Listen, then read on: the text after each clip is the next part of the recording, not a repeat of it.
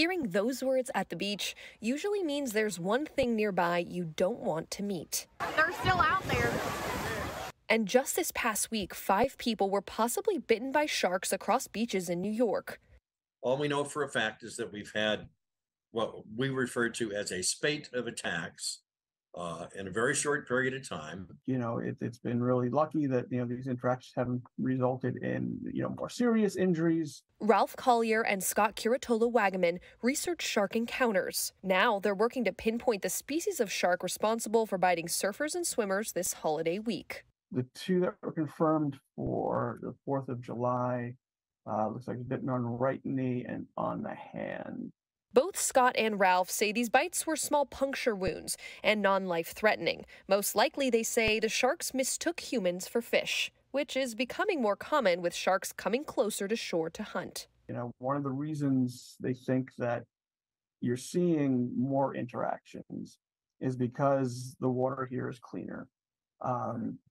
So you're getting more, not just sharks, but other species. Never in my life would have ever thought I would have had this kind of a close encounter. But the bites in New York aren't the only encounters. Just last weekend in Florida, paddleboarder Malia Tribble felt a shark tap her paddleboard. It circled her before swimming away. If that shark wanted to knock me on the water, it could have, and it didn't. And so I kind of look at that like it wasn't there to harm me. It was really just trying to figure out what the heck I was. I'm in their territory. Because of moments like that, cities and counties are taking extra steps to keep people safe using technology. This is our new normal. George Gorman is with New York State Parks. His team is deploying drones over beaches to monitor shark activity. Before swimmers are in the water, we scan the waters.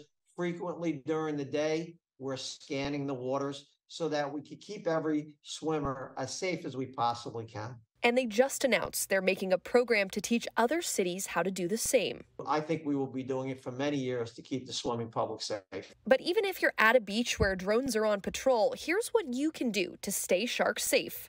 First, swim in groups.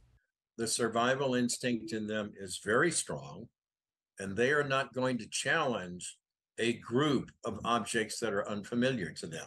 Next, avoid wearing jewelry or brightly colored bathing suits. Those can mimic fish scales.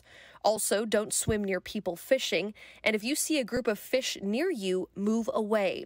Also, avoid swimming at dusk and dawn when shadows are most present.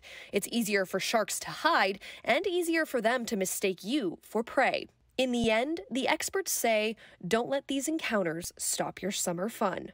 You're more likely to get injured walking into the water on the beach or driving to the beach than you are to be bitten in the water by a fish. I would go to the beach, have a good time. I do.